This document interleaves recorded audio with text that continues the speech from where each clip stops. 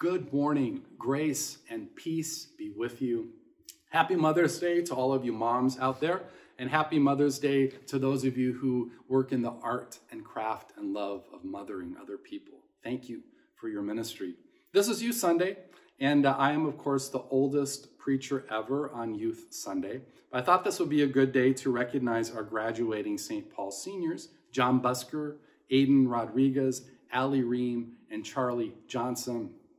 I'm sorry you have to graduate at a time like this, but I know that we all want to wish you many blessings and goodness in your life in the years ahead. I also, in solidarity, want to share a photo of another graduating senior. This is a graduate in the 1982 class of Roseburg, Oregon Senior High School. I would love to know whatever happened to that brown corduroy three-piece suit. It's probably walking around somewhere, maybe in Wicker Park. Now, I was just unwittingly hip. It was the only 38 long suit in the shop. I think about my teen self, ready to graduate, ready to leave home, a bit afraid. I was full of so many questions. Questions about myself, questions about God. I was a gay teen in a fundamentalist church. Of course, I had questions and doubts, but I had no one to talk over those questions with. I was not at home in the world because I was not at home with myself. The disciples in this morning's scripture are sort of graduating seniors who are anxious about the future. This part of John is this speech of Jesus, and he's talking to his disciples while they're sitting during the Last Supper, eating together. He tells them that he's going to be leaving them soon. The disciples realize that they're no longer going to have the physical presence of their teacher, their rabbi, their friend to be with them and show them where to go. And so they're obviously anxious and they've got questions. Thomas and Philip both ask questions of Jesus. He clearly is not bothered by our questions. But Jesus doesn't give them any easy answers in response to their anxiety and fears. I saw a sign last week that someone protesting the stay-at-home order was carrying. The sign said, "Freedom over fear." Well, in response to the disciples' fear, Jesus doesn't give them some first-century version of American individualism. Instead, here's what he does. At the Last Supper, he gets up from the table, he takes off his outer garment, puts a towel around his waist, and he kneels in front of them one by one and washes their dirty feet.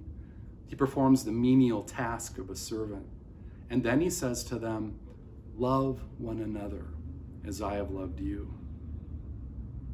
After the attacks of 9/11, Meg Wheatley, who studies organizational behavior, wrote, "In times of stress and uncertainty, we must give full attention to the quality of our relationships. Nothing else works. No new tools, no technical applications, no redesigned organizational chart. The solution is each other. If we can rely on one another, we can cope with almost anything. Without each other, we retreat into fear. The solution is each other." In response to their fear, Jesus points his disciples to each other and says to them, "Lean on each other, serve each other, rely on each other, love one another as I have loved you." Today we hear another response that he has to their fear. He says, "Believe in God and believe also in me." So what does it mean to believe in God? In English, we use that word believe in all sorts of ways. Do you believe in God? Do you believe in UFOs? Do you believe in ghosts? Well, the New Testament Greek word for believe, pisteuo, it's the word we get epistemology from, is far more complex than our English word believe. I've talked about this before, but we actually need 3 English words to translate it. Believe, have faith, or simply to trust. As they face an uncertain future, Jesus is telling his disciples, trust me.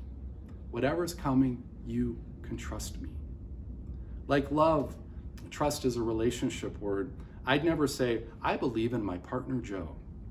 But I would say, I trust Joe.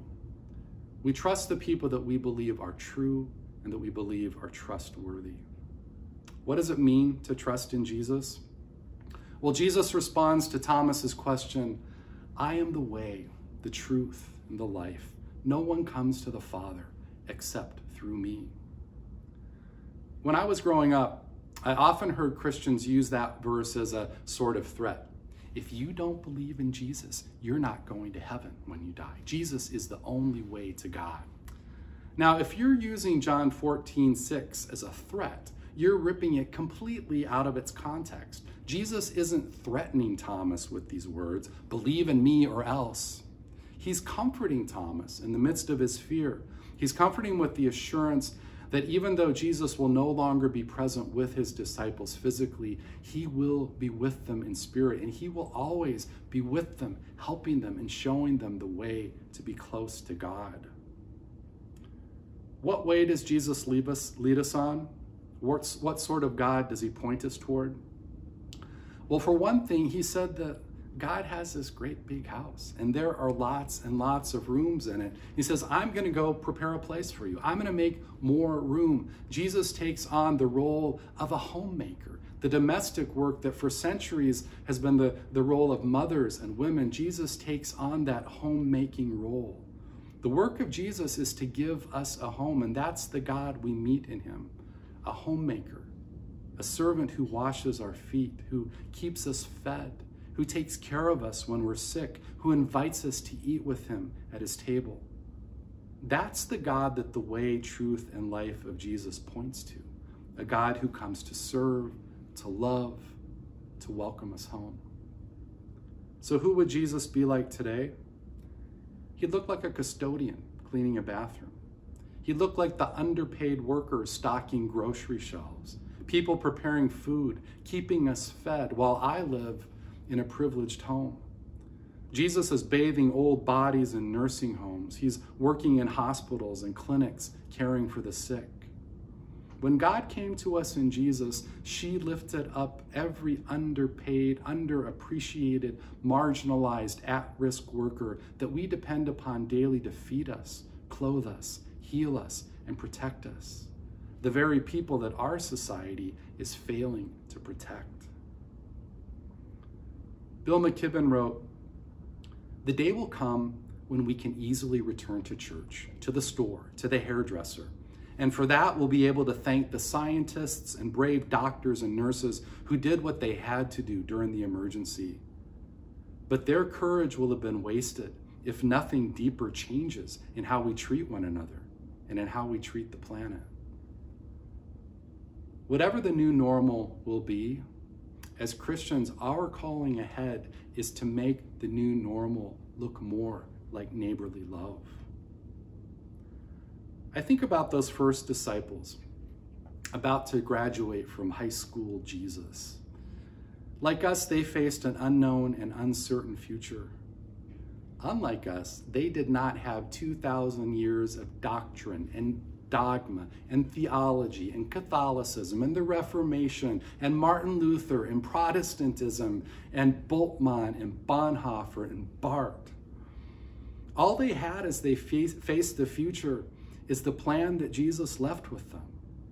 Form a community of love. Love one another and trust me.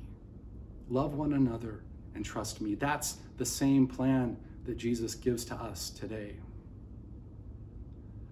In November of 1918, following the very worst month of the flu pandemic in Chicago, Pastor Rudolph John gave an address to the church on her 75th birthday. And I think it contains some of his most sustained reflection that we have about what the core value of St. Paul's is. There have been people, other Germans in the community, who didn't attend our church calling us an Allerweltskirche. Now, they meant it as a snide remark. It means all-world church, just all over the place. But John said, I will claim all Allerweltskirche. We are one. We are an all-worlds church because we welcome everyone. Welcome and inclusivity is who we are at our core. It's amazing how little that core identity has changed after 100 years. We've been called to be like Jesus, a church of homemakers, women, men, young, and old, whose core understanding of God is love and welcome. Because God's house has many rooms, Over the last 176 years, we just can't help ourselves. We keep making more rooms. Most of you know the story. More rooms for orphans, more rooms for the elderly, more rooms in 1968 for hippies, more rooms for the homeless, for LGBTQ folks, and most recently, more rooms for our siblings who worship with Lighthouse Church. More rooms for people to call home. We need to keep telling that story to remind ourselves in a time of fear like this, when our heart would tend to be troubled, so that we don't forget who we are. To follow in the way, truth, and life of Jesus is to follow in the way of welcoming love. That's the light that God has given to us to shine, and that will continue to shine on our path in the future. So I've been thinking about this 18-year-old Jeff, and what I would say to him, what I've learned after all these years since I graduated, and what I wish that I had known then. What would you say to your 18-year-old self? Well, I'd start with, you're going to Oregon State University in the fall. When you get there, there's this liberal theologian teaching religion classes. His name is Marcus Borg. You've never heard of him. Nobody talks about him at your fundamentalist church, and you won't hear about him for many, many more years. Take one of his classes.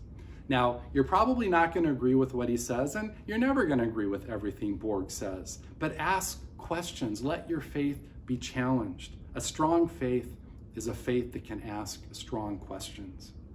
Also, find a home church that welcomes gay teens and that loves gay teens exactly as they are, and that welcomes the questions that all teens have.